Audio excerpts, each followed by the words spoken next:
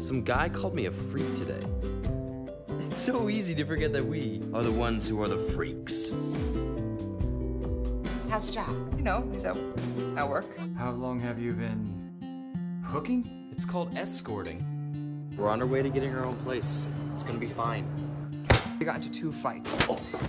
2 fights in the past 24 hours. That boy needs some clarity. You know it's not like this with anyone else. We're not gonna save any money working at Starbucks, man. I'm gonna make this happen, all right? It's going to be the easiest $300 you ever made in your life. You wanna move to Miami? I'm gonna give you the info on this guy who's bringing me down.